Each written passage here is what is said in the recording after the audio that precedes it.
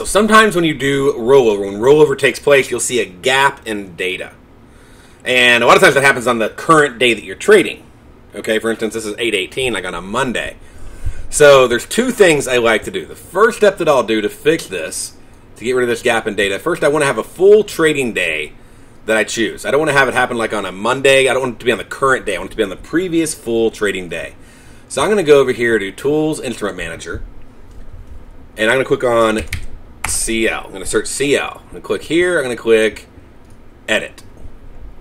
And then I'm going to go under Miscellaneous. Scroll on down to the bottom where it defines the contract months. And then find my current contract, which is 10/14. I'm going to click on 10/14. And I'm going to change the rollover date to the previous day's full trading day. So Sunday was a trading day, but it wasn't a full trading day. I'm going to change it to the 15th. And I'm going to click OK, and then OK, and then OK. Now, I'm going to bring up my chart on oil, and I'm going to reload my historical data.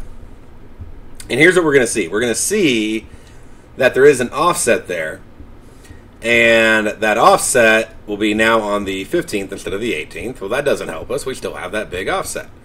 And then we're going to write down the prices. So we got 94.75 and we got 94.26 right there, like the last quote and then the next quote. You'll see where that gap is between the gap.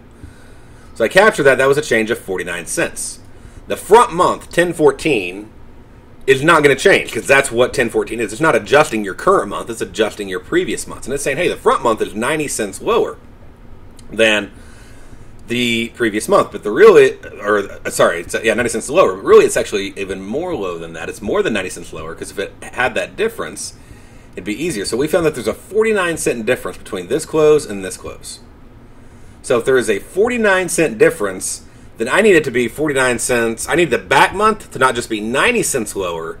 I need it to be $1.39, 90 plus 49 cents. So I need it to be $1.39 lower. So I'm going to go back on over. I'm going to go to Tools. I'm going to go to Instrument Manager. Again, I'm going to pull up CL. Remember, it said it was 90 cents lower, but we found that it was still 49 cents lower, and so I don't want it to be anything lower, right? So we're going to go down here to the very bottom.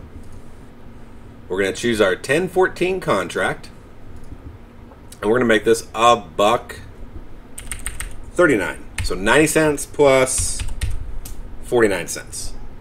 And then click OK, OK, and OK. And now, let's just bring up the chart. Let's reload all the data. And once that's loaded up, we can go back and we can look at the 18th, 17th, and then we got the 15th. And notice we no longer have that gap in data. Okay?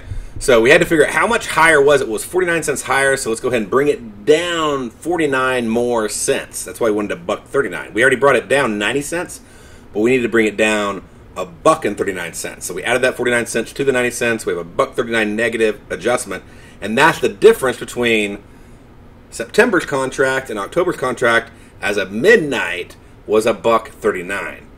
And that's why you can't just use settlements, because we're looking at the midnight price, because for whatever reason, that's when the system rolls it over. And that's how you can adjust the gaps on a rollover whenever you see a gap in data, which can mess up your charts. So it's real easy to look at. Just got to figure out that difference, and either you add it or subtract it to the number that's already in there. It'd be good to go. And also set it back one day, so that way you have it on a full trading day before the current trading day. And you should be able to get it fixed. If you have any questions, let me know.